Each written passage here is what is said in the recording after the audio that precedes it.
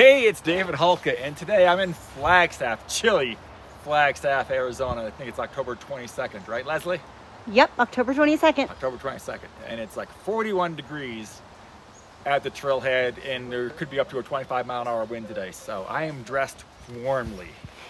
Got my Hike AZ beanie cap on.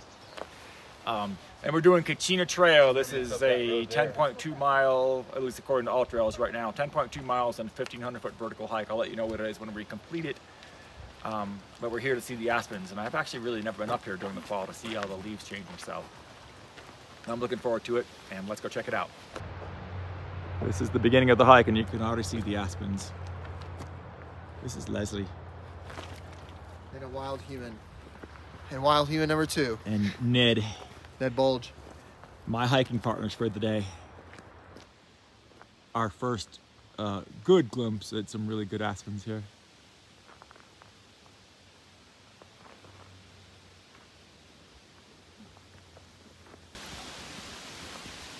Look at the leaves falling around us here.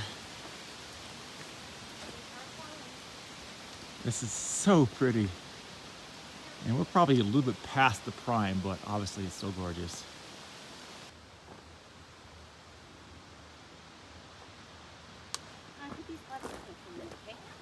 Whatever you need. 1.5 miles in at this point.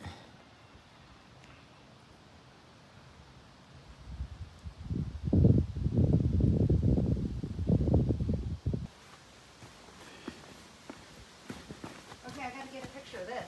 This is pretty cool.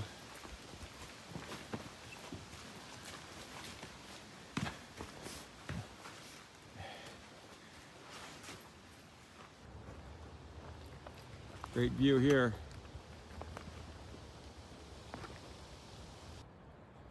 Another amazing view. We're probably 2.3 miles in. I didn't check, but something like that. It opens up here, so it's very nice to see out there in the valley. One thing I forgot to mention at the beginning of this trail is that the elevation at the trailhead is 9,300 feet above sea level, so that is pretty high. So obviously, a good idea up here in Flagstaff would be to get acclimated the night before if you want to do that.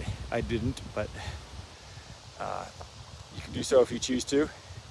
Let's get a look at the view here. We're 2.9 miles in. It's mostly shade, even though I'm in the sun right now, mostly shade, but there are these patches where it opens up like this. And according to All Trails, we've only done like 230-foot elevation gain. I'm not sure that's accurate. That may not update until the end, but if we've got 1,500-foot elevation to go the whole entire way, we've got some climbing to do still. 4.4 miles in. Yeah, we're getting some good aspens again. We've had a lot of walking through cones, or pine cones and coniferous trees. There's Ned. Back in the aspens again here. I took my jacket off, I took my beanie cap on, just put a baseball cap on.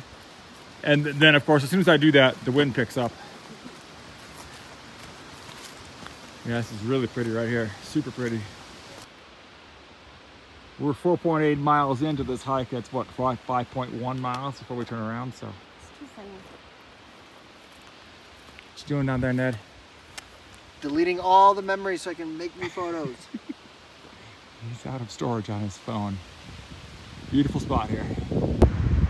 We're 5.3 miles in, and this is supposed to be a 10.2 mile round trip hike. So we're already past the point where we think we should have turned around, although we're not done yet. We're clearly not done yet. And we've heard there was a burnt out part, and you can see it. We're in it right now. Pretty sad. Let's go back this direction. Really back that direction. There is no fire damage. And this way there is. In fact, you can see it's still aspens. Those white trees are aspens, but they don't have any leaves on top of them.